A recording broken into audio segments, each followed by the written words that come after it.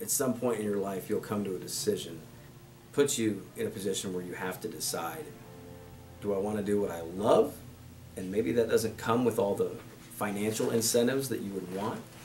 Or do you want to grind and do something that maybe you don't love, but maybe the income's great? You got to make that decision. And I referenced that earlier in the recording. When I jumped at a job with a home builder at a young age, I had buddies that were doing the same thing for that same company. They were making $100 grand a year at 23, and 23-year-old single guy making $100 grand. Whew, you're having fun. But if you hate it, what good's the money? So you might come to that crux at some point in your life. I would lean on do what you love and find that passion, and you'll never feel like you've worked a day. In terms of getting there, how to make yourself stand out, be willing to do what 99% of the people on the earth won't do. And that's a pretty common theme when you look at some of the companies that are hugely successful. Your social media giants, your Amazons, Tesla. What those people have in common is their work ethic. It's second to none, and nobody's gonna outwork them.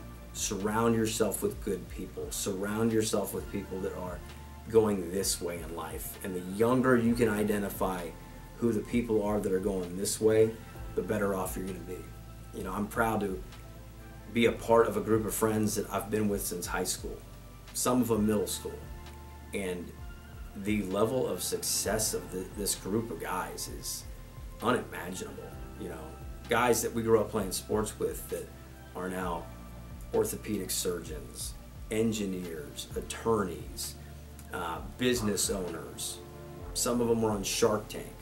This group of guys is just, we support one another.